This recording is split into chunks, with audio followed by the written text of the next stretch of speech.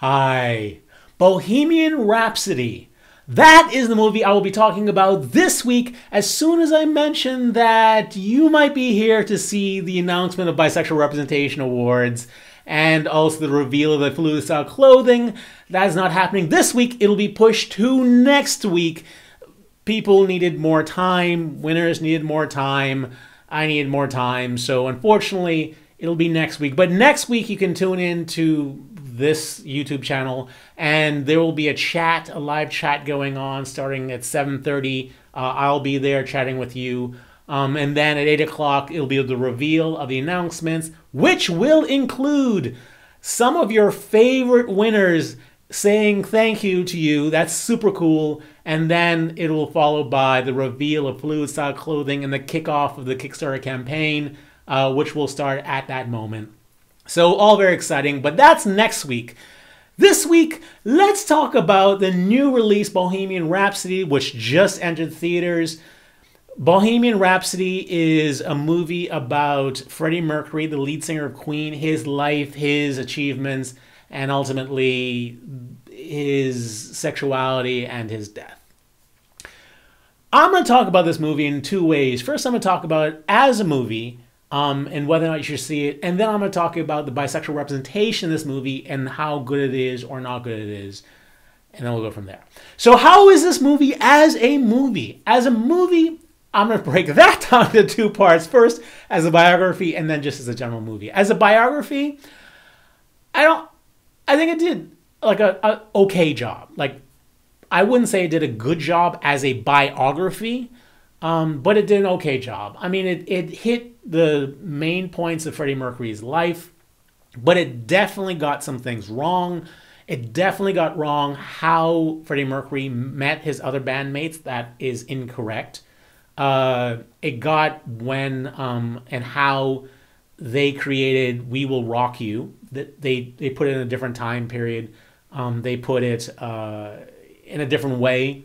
And also everything involving Freddie Mercury's diagnosis of HIV and AIDS, it's just incorrect. It's just not correct at all. And what they did instead, I think, I'm pretty positive, is that they changed the events to create a narrative which will be fulfilling for an audience to watch.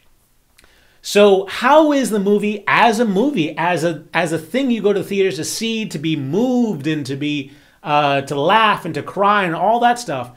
As a movie, Bohemian Rhapsody is pretty good. It's a pretty good movie.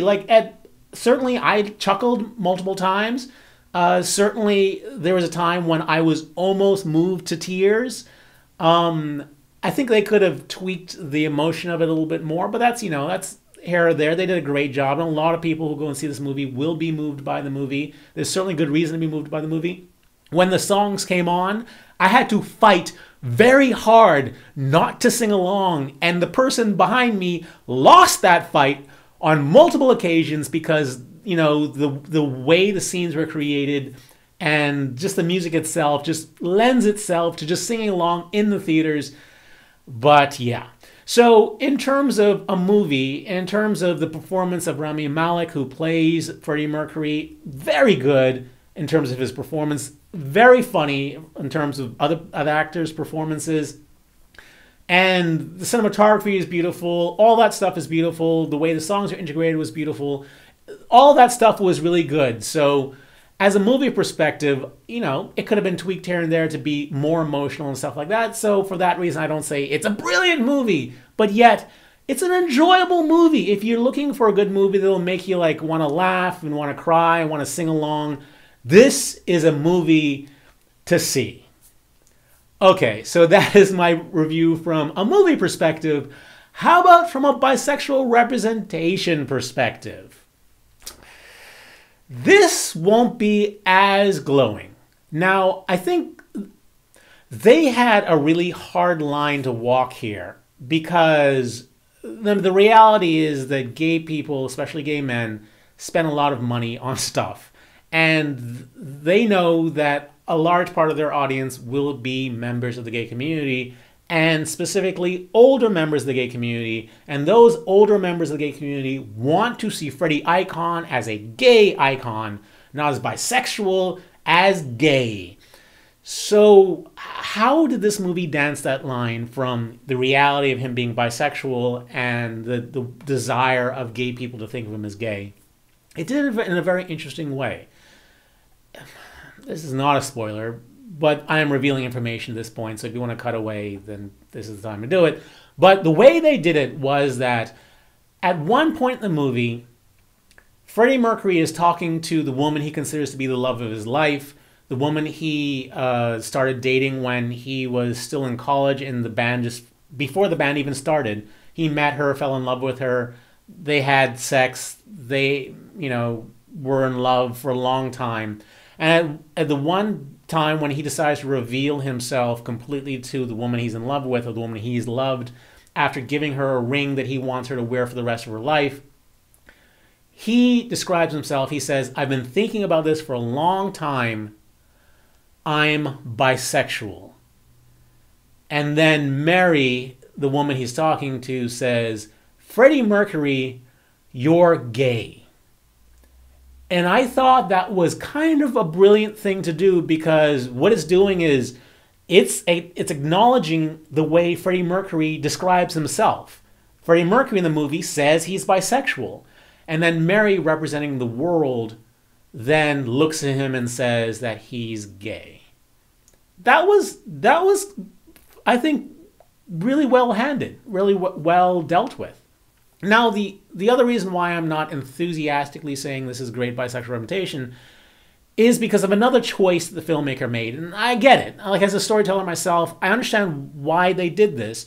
But what they did was they only showed him in love and having sex with one woman, Mary, the love of his life, and then showed him having sex with an uncountable number of men. So in terms of a bisexual, you walk away from this movie thinking that, no, he wasn't bisexual. This man was gay. Because the only time you ever see him with a woman is that one woman, or having any feelings or any attractions to a woman is that one woman, and that's it. And they could have done that better. Clearly, they were trying to push the narrative. The man was super, super into other men. Just super into other men. And, you know, that doesn't mean he's not a bisexual. Certainly, if you've been watching the channel, you know that a bisexual can be a person who just has romantic feelings for one gender and sexual and romantic feelings for another gender. That's a type of bisexual, and a very common type of bisexual. So it's not like the movie tries to erase him as a bisexual. It just does, it just emphasizes his attraction to men, and it really emphasizes his queerness. And by queerness, I mean his feeling that he didn't fit comfortably into the norms of society. He was super, according to the movie, super flamboyant, which of course he was in real life, and had a sex with a lot of men. That's what you walk away with. And if you're a person who wants to believe that he was actually gay, you can walk away with the feeling that he is actually gay. And if you're a person who knows he's bisexual, then you get him identifying himself in one way, only one way in the movie, which is bisexual, while the rest of the world keeps looking at him and saying gay. There you have it. From a bisexual perspective, would I recommend you seeing this movie? Hell yes. Hell yes, I would.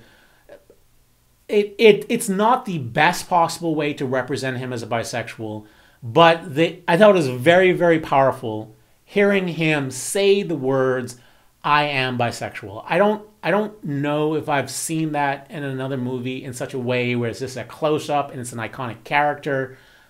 So, yes, as a bisexual, I recommend you go see this movie. You will be a little kind of saddened by the complete portrayal of bisexuality, but you will still walk away feeling like, okay, yeah, no, I think they did what they could considering the circumstances around his actual life. So there you have it. Bohemian Rhapsody. Now, next week.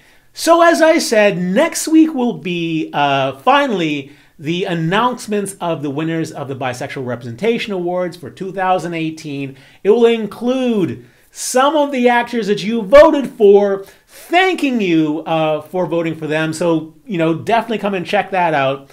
Also, we will be doing a live chat. I will be doing a live chat. And I know there's going to be a lot of people who are anxiously waiting will be on doing a live chat about, who they're hoping they will win, who they voted for. And then as the video premieres, we'll all watch it together on this YouTube channel, on the page itself. And we'll be commenting as things are announced. And then after the announcements of the winners, I will be revealing for the first time the clothing that I've been working on for 2 years, which I'm so excited about. And I'm sure that you guys are going to love. With it, I created, with a Kickstarter campaign, you always have to create a video. So I created a video, which I know if you're watching this channel that you will love. Involves animation. It came out so well, and I know you're gonna like it, and that's gonna be how I'm gonna reveal the clothing with that video. So tune in for that. I couldn't tell you how excited I am, and please, important note: if you want there to be a Bisexual Representation Awards next year, support the Kickstarter campaign, because the only way I was able to do the Bisexual Representation Awards the last 2 years is because of financing from the Bisexual Representation Awards. And I'll only be able to do it next year if you support the Kickstarter campaign. Hopefully you'll want to do it anyway because the clothing is really good and you'll be able to pre-order the clothing with that, and it'll arrive in time for Pride next year. So yeah, that's it. If you'd like to support the channel, definitely come in next week and check out the video and support the Kickstarter campaign when it's announced next week. But you can also check out my t-shirts on Amazon. You can check out my lapel pins on Amazon. You can check out my pop sockets on Amazon.